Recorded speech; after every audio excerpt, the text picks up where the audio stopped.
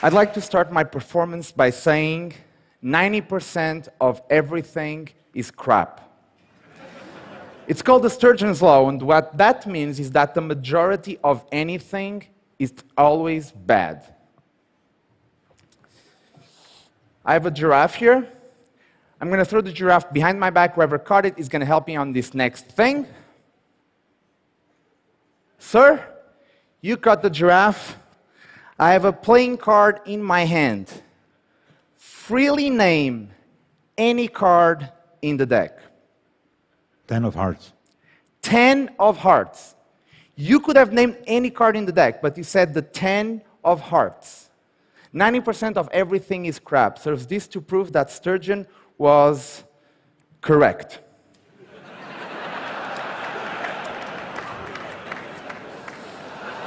So, sir, this is not your show. Keep the giraffe for a moment, okay? Jesus. Crazy people. Well, the truth is, why is the majority of everything bad? And my answer is, I think we stop thinking too soon. I'll give you a clear example. Something that people used to do around the turn of the century.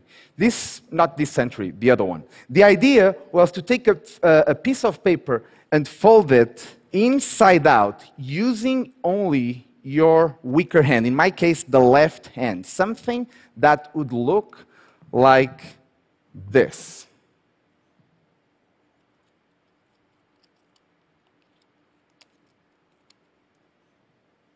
By the way you reacted, I can see your lack of interest. But that's okay, I understand why. We stop thinking too soon. But if you give it a little bit more thought, like a paperclip makes this a little bit more interesting.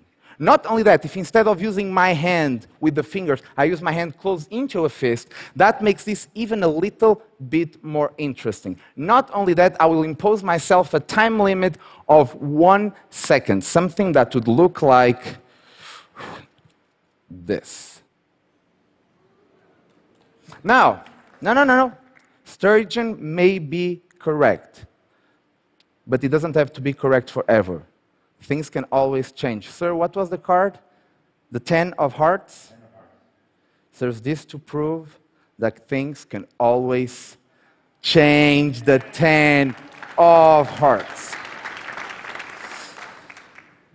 Secrets are important, and secrets are valuable. And this is the best secret I've ever experienced. It starts with a deck of cards onto the table, an old man and a claim. I will not touch the deck till the end. It doesn't matter who the man was. All that mattered was that sentence ringing in my head. I will not touch the deck till the end. Now, during all this time, he was holding a small notebook that sometimes he would open and flip through the pages and look at something. But I was not really paying attention to the book, because I was paying attention to the deck and the claim he had made before. I will not touch the deck till the end. Now, sir, you have the giraffe. Go ahead, throw it in any direction so that you can find someone else at random. Perfect. Sir, you're going to play my role in this story. The old man turned to me and he said, you could pick a red card or a black card. And my answer was... A black card. Indeed, it was a black card. He said it could be a club or a spade. And my answer was... A spade. Indeed, it was a spade. He said it could be a high spade or a low spade. And my answer was... A high spade. Indeed, it was a high spade. Since it's a high spade, it can be a 9, a 10, a jack, queen, king, or the ace of spades. And my answer was... The king. The king of spades. Indeed. Now, sir, let's be fair. You selected black, you selected spade, you selected the ice spade, and you selected, sorry? King. King of Spades. Did you feel I influenced you in any decision? No, I just felt your energy. But it was a free choice, correct? Oh, absolutely. Because if not, we could start all over again, but it was really fair. Yeah, absolutely. Now, the old man turned to me and he asked me one more question, a number between 1 and 52. And the first number I thought of was... 17. Indeed! It was the 17. The old man only said one more thing. This is the end. And I knew exactly what that meant. I knew he was going to touch the deck. Everything that you're about to see is exactly as it looked. He took the deck out of the box. Nothing in the box. He counted 1, 2, 3, 4, 5, 6, 7, 8, 9, 10. The tension was building. 11, 12, 13, 14, 15, 16, 17. And on the 17, instead of the King of Spades, something appeared in the middle of the deck that later I would realize was actually a secret.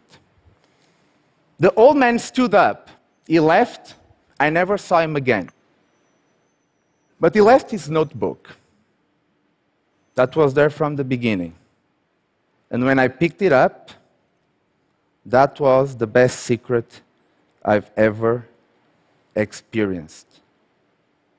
We are defined by the secrets we keep and by the secrets we share. And this was his way of sharing a secret with me.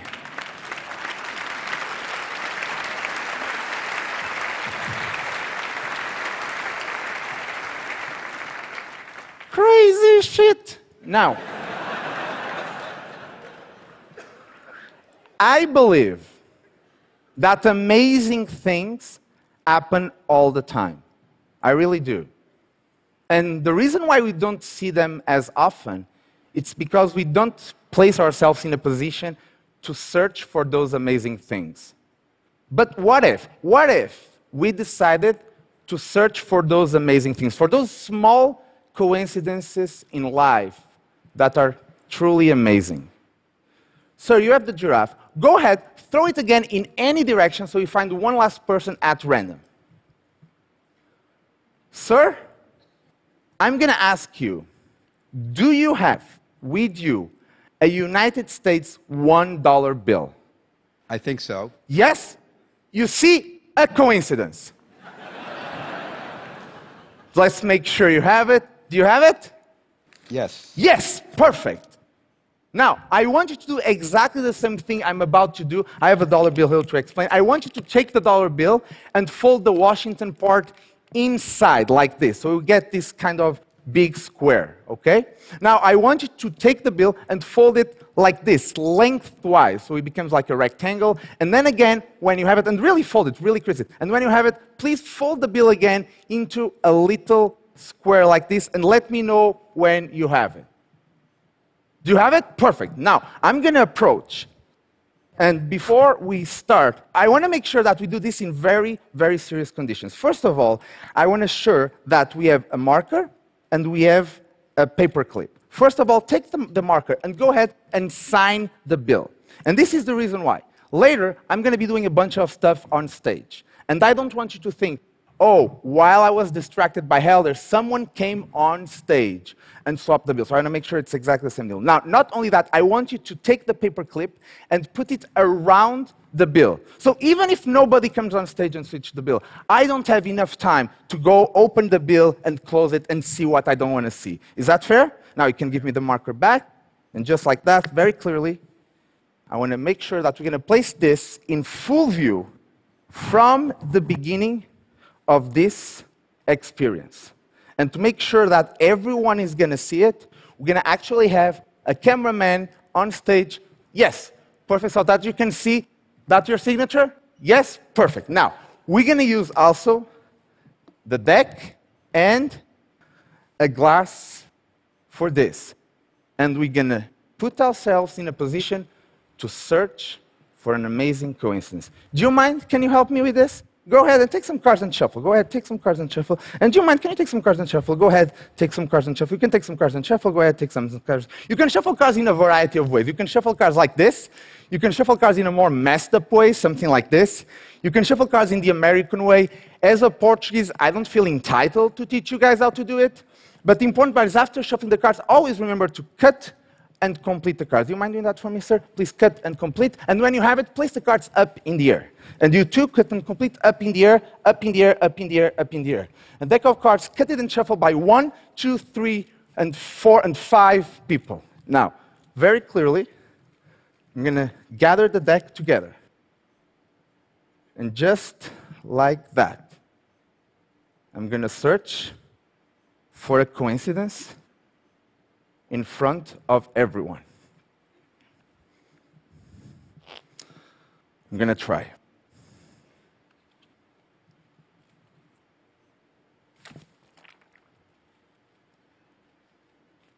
I have some cards that maybe they don't mean anything.